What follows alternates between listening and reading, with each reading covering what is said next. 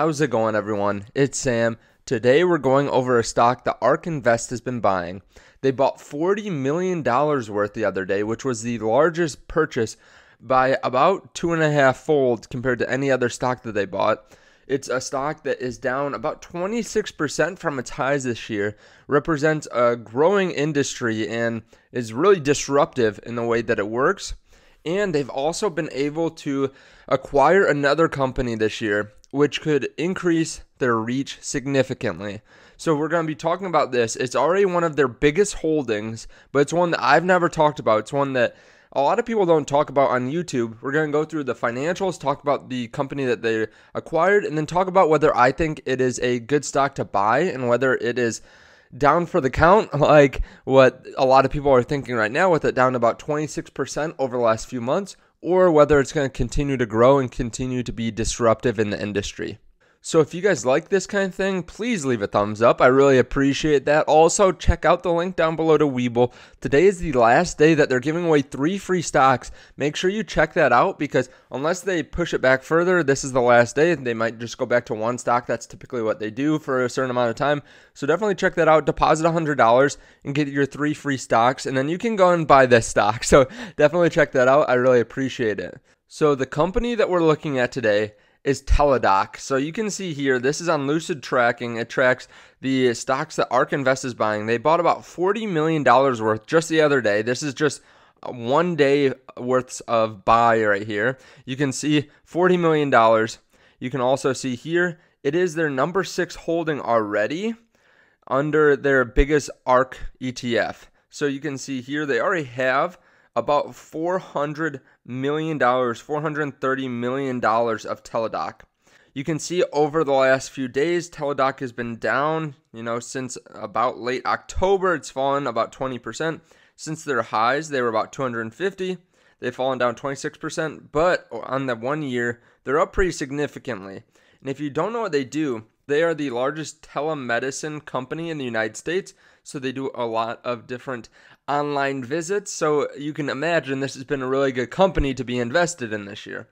Now, they also merged with a company called Livongo, which helps people manage their chronic diabetes and other chronic health conditions.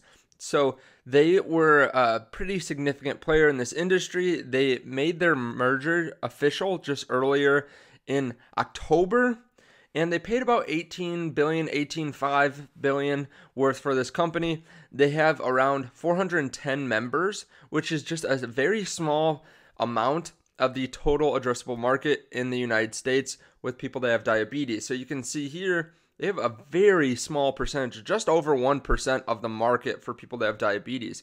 Now, this is a very interesting company because it's been growing very quickly. So over the last couple quarters, you can see the revenues here very smoothly running up from 138 million to 157 to 181 to 241 to 289. You can see that their net income is kind of all over the place. They're still growing pretty significantly. So they're not yet profitable, but they are growing their revenue significantly. And if we look at their last quarter report, you can see that they are expecting revenue to go to about 294 to 304 million, which is still a step up from where they are now. And I think that they are underplaying this. So I think the reason that the stock is down now is the fact that we have the vaccine coming out. At least that was what was reported a little bit earlier this month. And, back in August to October, cases started to get better. We start opening up. So I think that's when we were at our high. And then since then, we've gradually opened up, and more people are going back in person to visit their doctors. However, I will say that this company, I think, is around for the long term. So why do I say that? Well, a lot of people just don't want to have to go in public to doctor's appointments. I mean, it's kind of a pain, right? You have to drive there, you have to wait, you have to fill out paperwork there, and then you have to wait longer, and then it takes a very long time, right? It takes hours to have your doctor's appointment now. And with Teladoc, you could just, sign on, put your computer away, turn on the sound so that you can hear it, and then do whatever you want. So it's a lot more convenient. Also, I don't know that we are necessarily out of this pandemic. I mean, please don't get into politics in the comment section below, but my state, Michigan, just shut down again. We have virus cases spiking. There's a lot of different things that could happen that could cause this company to shoot back up again. Now, they're giving their forward guidance to stay about the same, but I think this is going to go up, especially with the winter coming and with cold and flu season coming. I think that their revenue is going to be higher than it was last quarter, not lower. Of course, they would know better than I would, but I feel like they're underplaying it a little bit, how much they'll be able to earn, so that way they can beat expectations. Just looking at their balance sheet too, because it is important to look at their assets versus liabilities, they have a very nice balance sheet.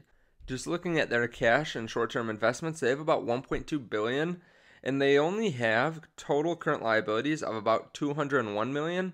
So they have a great current ratio of about 6, maybe 5.5 to 6, and that is really good looking forward. I mean, that is not really an issue at all for the short term. So then the question is it a good buy? Well, it is pretty expensive, let's be honest. Earlier this year in August, the price to sales ratio was about 25.6, which is really high. Now it's about 15.6, which is lower. But I feel like this is probably a good long-term buy. Again, I don't think this is going to go anywhere. I don't think that they are going to really diminish over time. I think that the people that they're working with already like the service, and I feel like they'll be able to continue to gain market share just for the fact that this makes your life easier. It makes it more simple. It makes it more enjoyable. A lot of people don't like waiting these days. So the fact that they don't have to be in a room with other people that are sick is very beneficial to them. A lot of people would prefer this. I mean, personally, I would love being able to see a doctor like this. Now, I'm not saying that they are going to be a one-size-fits-all. A lot of people like the in-person visits. A lot of people like being able to see the doctor, shake their hand, be able to show them whatever they need to show them in person. They might think that that will give them better care. But I think a lot of people would rather just be able to, pull out their cell phone, pull out their computer, and video conference. So I do not feel like this stock is overvalued right now, because I feel like it can easily grow into the future, especially with their recent acquisition. I think they have multiple components to their business. And you can tell that Ark doesn't think that this company is overvalued either, for the fact that they're still putting in $40 million. And they're building this to a large position in their portfolio. You can see here, this increased their fund weighting by about 0.65%. And they already hold a good amount of them already. So they are willing to put more money into this company, and they're bringing it to a pretty large position in their portfolio. But let me know your thoughts on Teladoc below. Thank you guys for watching. Thank you for hitting the like and checking out WeBull. Also, if you guys want to see another video, I did one just a few days ago on the 4 different EV players in China. So definitely check it out here. It's really interesting taking a look at all of them versus each other and kind of comparing which EVs are the best bang for your buck. Thank you guys, and I'll see you right here.